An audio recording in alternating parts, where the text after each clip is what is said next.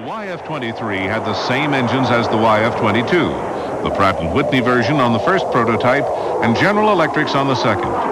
Both engines gave performances like nothing seen before, especially because of the light weights of the prototypes. When it pulled into a vertical climb from liftoff, the 23 hurtled upwards for 100,000 feet like a space shuttle. When it did, its wings were almost unnecessary.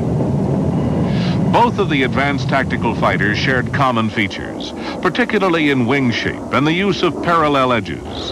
In order to achieve a better stealth profile, though, Northrop flattened the fuselage and pushed the engines apart, making the 23 some 6 feet longer than the 22. This kept the weight and load-carrying parameters roughly the same. The aircraft maneuvered with two large tail surfaces that Northrop called ruddervators. These could work in unison or in opposition to control pitch and yaw. And this arrangement provided a lower radar signature than the more conventional one on the YF-22.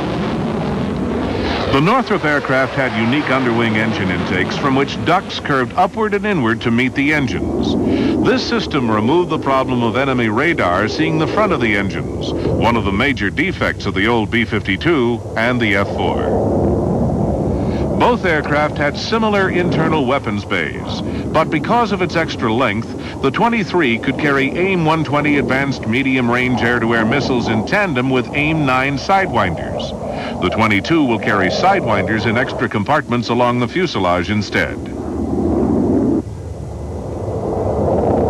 Another minor difference was that the YF-23's refueling receptacle was in the center of the fuselage, while the 22's is on the left.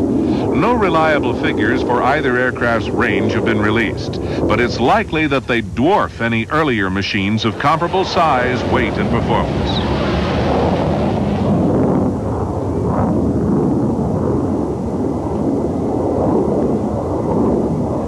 Of the two YF-23 prototypes, the first, with Pratt & Whitney engines, was painted slightly darker.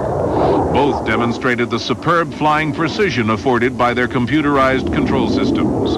Even during in-flight refueling, the two aircraft were as synchronized as if they were stuck together with glue. Another significant difference between the Northrop YF-23 and the Lockheed YF-22 was in the canopy design. In this feature, the 22 was actually more stealthy because the 23 had a separate metal-framed windscreen which was highly reflective on radar. Another interesting feature is that the 23 produced a highly visible vortex trail from one wing during hard rolls.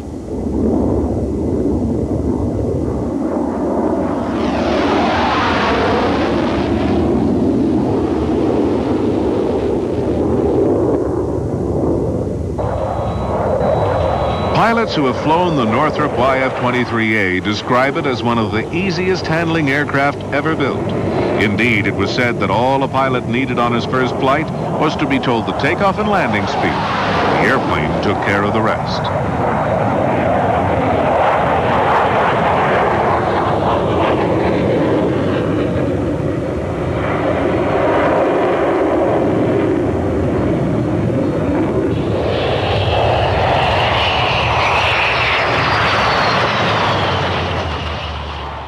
This system removed the problem of enemy radar seeing the front of the engines, one of the major defects of the old B-52 and the F-4.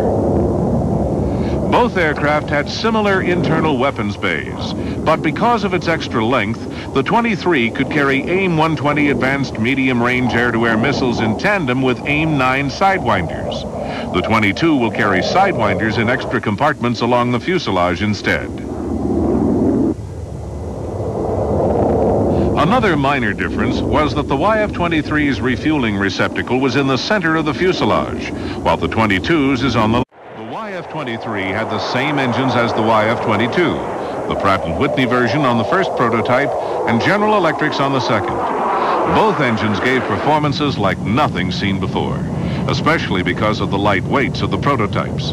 When it pulled into a vertical climb from liftoff, the 23 hurtled upwards for 100,000 feet like a space shuttle. When it did, its wings were almost unnecessary. Both of the advanced tactical fighters shared common features, particularly in wing shape and the use of parallel edges. In order to achieve a better stealth profile, another significant difference between the Northrop YF-23 and the Lockheed YF-22 was in the canopy design. In this feature, the 22 was actually more stealthy because the 23 had a separate metal-framed windscreen which was highly reflective on radar. Another interesting feature is that the 23 produced a highly visible vortex trail from one wing during hard rolls.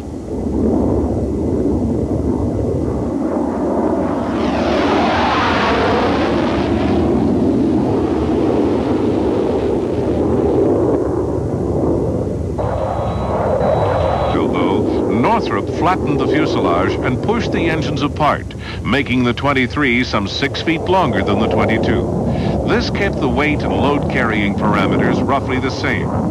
The aircraft maneuvered with two large tail surfaces that Northrop called ruddervators. These could work in unison or in opposition to control pitch and yaw. And this arrangement provided a lower radar signature than the more conventional one on the YF-22.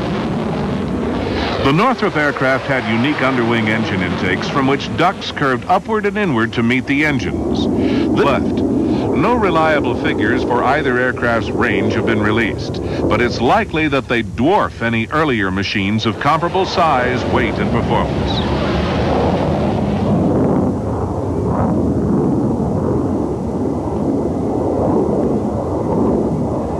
Of the two YF-23 prototypes, the first, with Pratt & Whitney engines, was painted slightly darker. Both demonstrated the superb flying precision afforded by their computerized control systems. Even during in-flight refueling, the two aircraft were as synchronized as if they were stuck together with glue.